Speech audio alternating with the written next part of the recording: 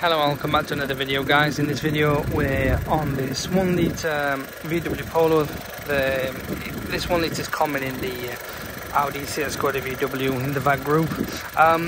If you've got the engine management light on, if the car's going into limp mode, if it's losing power, you're not getting enough power in this sort of sense, and the engine management light's on, and you have this code here, P2564 TurboCharger boost control position sensor circuit low. So this goes back to a few things on this engine. Now, I'm not going to say go buy a turbo for it straight away. No, we have to eliminate things one by one. Now, I'm going to advise you on what's best and what to do.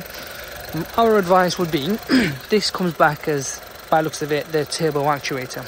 So I'll show you where it's located. It's behind the engine here. It's this black box here. It's this here.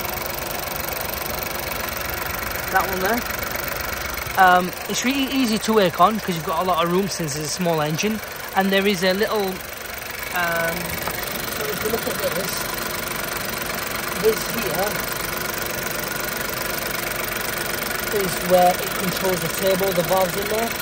Sometimes it'll be the valve in there that's probably, I don't know, clogged up, I don't know, it's knackered, or it's actually the turbo actuator that's not functioning as it should be. So it may be an intermittent fault electronically where it doesn't push this lever backwards and forward.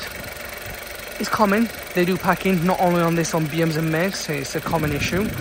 So my recommendation would be, check the wiring, see if there is, you know, feed going to it, see if there's power going to the module, as in the turbo actuator there.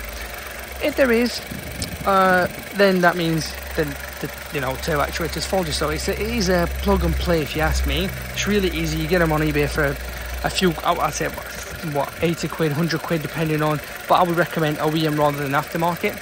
Get it, put the new one on, and drive it. That should cure it. If not, then the other options are start going through the piping, see if there is no leak. Smoke test it. Obviously do that before you start changing that as well. Smoke test it, and if not, then it's your turbo that's failed, guys.